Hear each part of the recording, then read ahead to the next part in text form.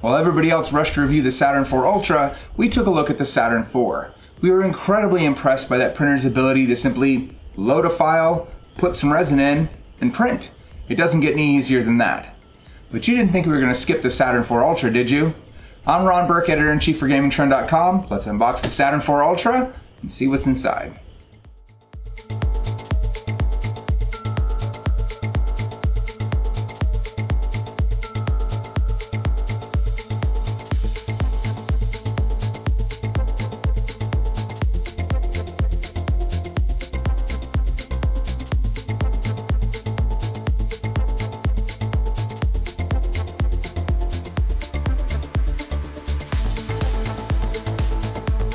Alright, I kind of skipped ahead and unboxed a few things. You've all seen a power supply come out of the box.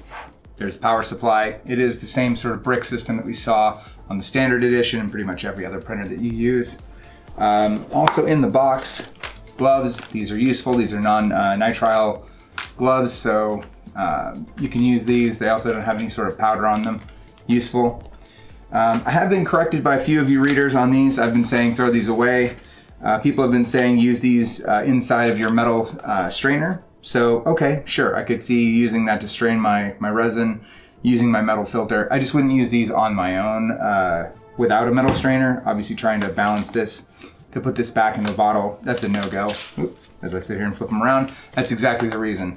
So put these inside like a coffee filter inside your metal filter, and they'll hold their shape and you can strain stuff back in here if you have a failure and you need to drain the resin tray.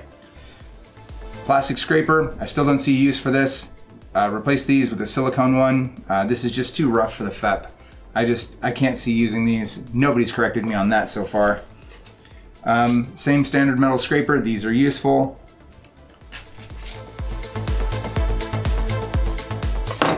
The Ultra version is wireless capable, so there's a little wireless antenna, we'll put that on in a minute. Same no branding USB drive. I've been using that on, well, the last couple of generations of printers and haven't had to replace it. These are still garbage.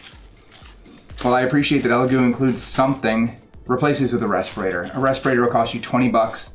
My lungs are worth more than this, so look for a future video where we're going to talk about VOCs and we're going to talk about how to filter them out, and we're going to take a closer look at the Elegoo. I think it's the, I don't remember the name of it, but their air filter system. So we're gonna take a look at what the VOCs are in the space with nothing running, with a print running, with multiple prints running, with the hood open, with the hood closed. So look for that coming very soon. But yeah, these, still garbage. There are a lot of slicers out there that you can use. Cura is one of them, Prusa is another one. Really, they all have their strengths and weaknesses. It's nice that they include the Pro version. I'm not sure how long this lasts. I don't know if this is like a permanent license or, oh, looks like it's a 1-year license. So your first year is on Elegoo. Thank you very much. That's very cool of them to include. I also removed the screws off of this tray. I personally don't like these screws, but it's nice that they've included these. I like being able to unscrew these with my hands. I know for a fact I have neuropathy in my hands, so I tend to drop things. It'd be very easy for me to drop this directly in there, scratch the FEP or puncture it, something awful. So these, place those and they screw right in, and I can very easily remove them. There's no chance of me also dropping this in there. So thank you very much for including those. There's also a number of screws here. If you do, or I should say when you do, have to get inside this printer, there's a handful of spare screws here just to make sure that were you to lose one, you've got spares. Also included with the Ultra version, I pointed out that there's a lot of opportunity to drip here, and that has been my case using the standard version. I've definitely dripped on top of this part, but I'm gonna affectionately call this a bib. They've included a bib that you can kind of hook in here, and with this on top, you have a drip tray that you can certainly have a few drops there, clean that out, and not have it all over your printer. I do hope that they start selling these, because this would be nice to have on the standard version. It's just a flexible piece of plastic, so we're not talking something special here. Or, community, would you like to come up with something we can print? Now would be the time. All right. The major difference is not here. So this is the same as it is on the standard edition. So this is not the magic. The magic is actually inside here, and I'll get you a closer look at that in a minute. You can see that this part actually rocks back and forth. And the idea is, instead of the plate coming down and then lifting up and causing that suction on top of the FEP, instead, the plate will come down and stay put, and that little rocking motion will pull the print away from the plate. So supposedly that's going to allow this to print significantly faster than the standard edition, and also with less errors because it's not pulling on the FEP as hard, and so you should have less layer separation and other things. Proofs in the pudding, we'll have to see when we actually try it out. As for the plate itself, it is exactly the same as the standard plate. It's got that same grid pattern here that should help with adhesion. There are magnetic plates now that you can get for this. I still recommend those. You scuff this up, you're gonna need a magnetic plate anyway. Why not start with that? Keep this nice and clean. One thing that I pointed out in my other review for the standard edition is that this part is empty. You do not want to submerge this. There are little plugs here that you can remove to try and drain it, but this is empty. And if you get resin or if you get IPA in it, you're gonna have to end up draining that out. So IPA is an isopropyl alcohol, not the beer drink. So you don't want to fully submerge this when you're doing your print cures or cleaning. So get the stuff off the plate, or just set it inside there so it doesn't go any further than the plate. Just word of caution, you don't want to fill this up with IPA. The Ultra version also comes with 1,000 grams of standard photopolymer resin. This is just gray resin, so you can get started. Don't get too bogged down on the color of your resin. A lot of people get weirded out by like, I don't want to use this color, I want to use this color.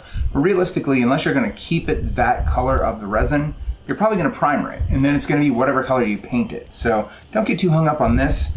Get more hung up on the type of resin and how it cures and how it reacts after you're done printing. Whether it's harder or whether it's a softer but more detail. So figure that part out. Don't focus so much on the color. Obviously, clear resin's a whole different thing, but this will work just fine. Don't get too hung up on that, and certainly don't overspend on it. Inside the chassis, we have the similar layout as the non-Ultra version, except you'll see that there is an AI camera here. This little cap comes off, and that's going to give you a nice slow-mo view of your print. So you'll see that kind of time dilated. It probably takes a shot every 5 frames, and that's going to give you that that cool video that we're obviously going to show when we figure out what we're going to print here. The case itself is very similar to the standard edition. It's this gray color.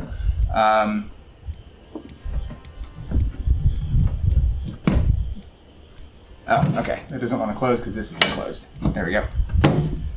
So that's very similar to the standard edition. There's really not a huge difference. This gray color, I have found that the red color that they were using and the green color is actually better than this gray color for keeping light out. I actually had an issue where I had my printers kind of idle for a while, and I do have the blinds shut, but the ones with the gray covers, I suddenly had weird shapes coming out of the resin that was still inside. So it had partially cured something, and it only happened on the gray ones. So maybe that's an issue, maybe it's just my setup, I don't know. My anecdotal evidence, the red and the green seems to work really well. I'm not sold on this gray.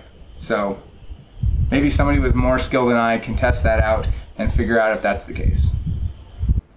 We do see some differences in the ventilation on the Saturn IV Ultra versus the Saturn III Ultra. On the back of the Saturn III Ultra, there was a small angled plate where there were some fans underneath, and that would vent all the air out the back out of that small angled plate. On the Saturn IV, we have a side ventilation system as well as a small vent underneath, and then we have the port in the back. Now that port on the back is where you're going to connect something like the Elegoo Mars Mate, which we're going to cover in a different video, and we've seen that plug pretty much since the Saturn II and the Mars II, so that should be pretty universally compatible, but we'll cover that in that other video. Installation of the plate is incredibly simple. This dog bone shape right here simply slides onto that portion right there, clamp shut, and you're done. All the self-leveling function that was present on the Saturn IV Standard Edition is of course present on the Saturn IV Ultra. So there's nothing you need to do beyond what I just did. That's it. You're done. The rest is handled by the operating system, which I'll show you in the lab. Now the build volume is exactly the same. As I mentioned earlier, the only real difference is because of the way that the FEP disconnects from the thing that you're printing, that's going to change the build speed, and I'm going to go ahead and put that on the screen here so you can see the comparison between the standard version and the Ultra version. You can see that it's quite a bit faster.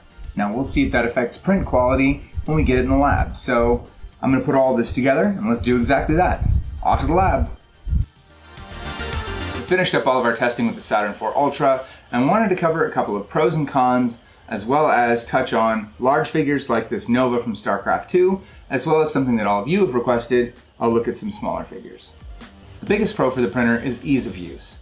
I gave the printer resin, gave it 5 plates of things to print, and the end result is this Nova. Now you're going to get a closer look at this. It is not ready for prime time. It's straight off the plate, cured and tacked together. I've not cleaned it up in any way. In fact, you're going to see that it's not even primered. You'll notice that there's even some blending of different resins in here. And the best part is, the Saturn IV Ultra didn't care. I'm using 2 different resins from 2 different manufacturers and 2 different cure wavelengths, and it just didn't matter. I couldn't get the thing to fail if I tried.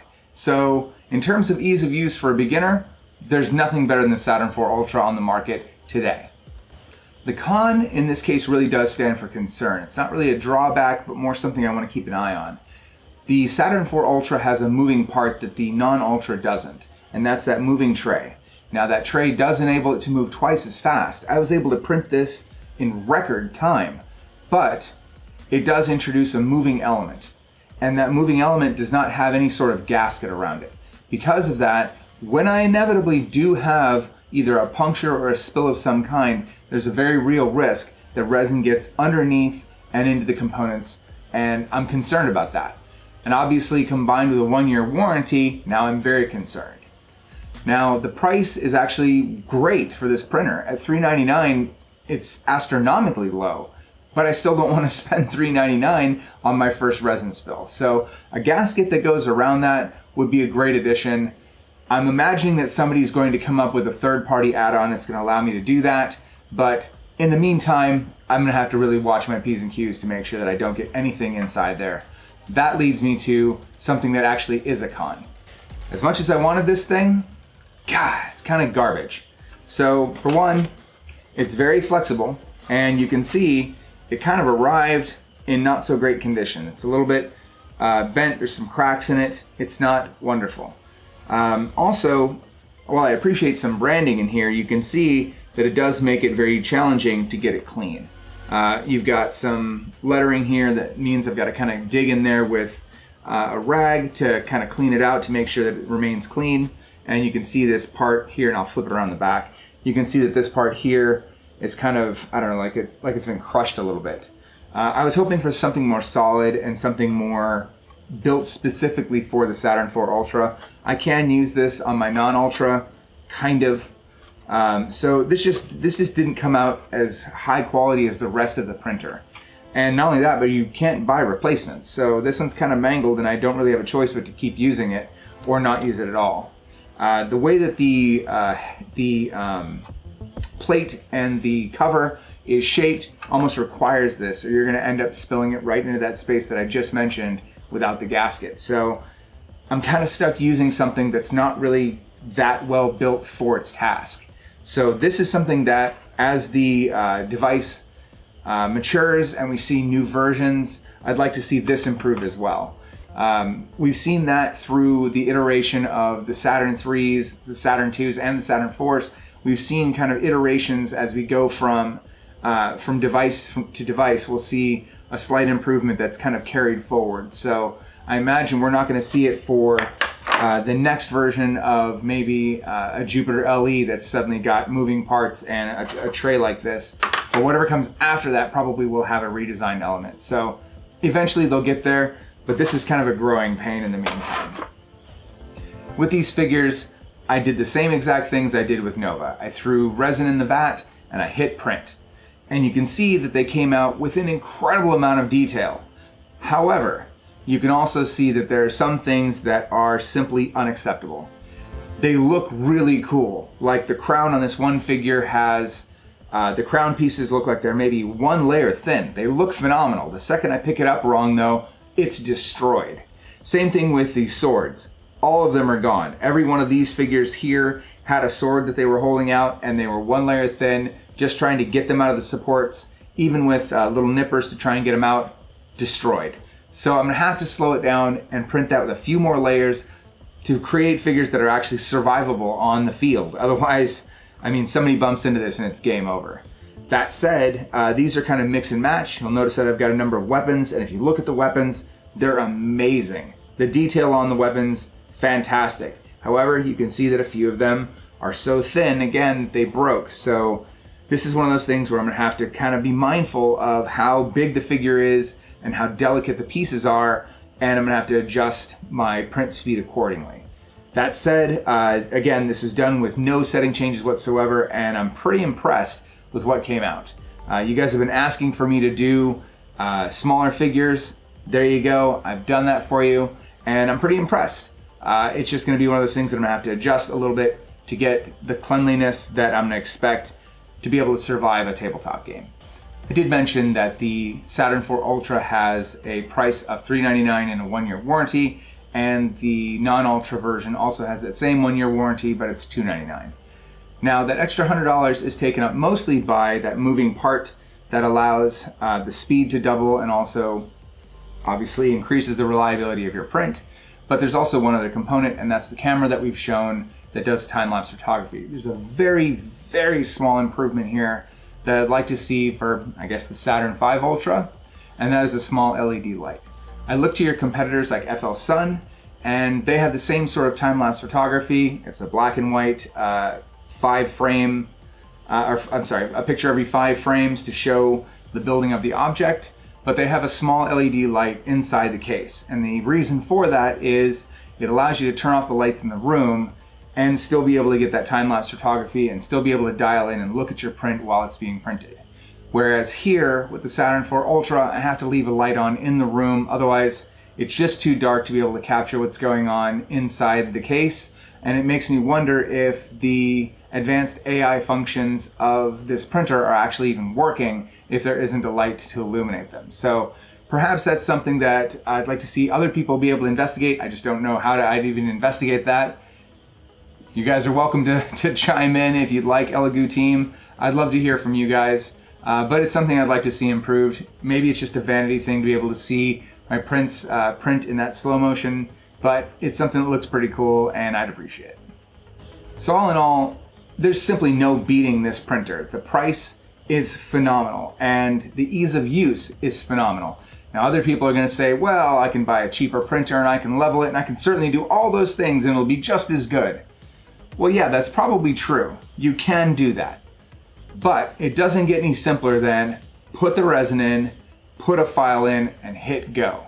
The amount of time I've wasted, the amount of busted prints that I've just simply wasted that resin, the price difference between those cheaper printers and this slightly more expensive printer, it seems very worth it to me. So this is your new leader for beginning printing. If you want a printer that you can consistently put out builds like this, look no further. I'm Ron Burke, Editor-in-Chief for Gamingtrend.com. Stay safe out there, and we'll see you again very soon.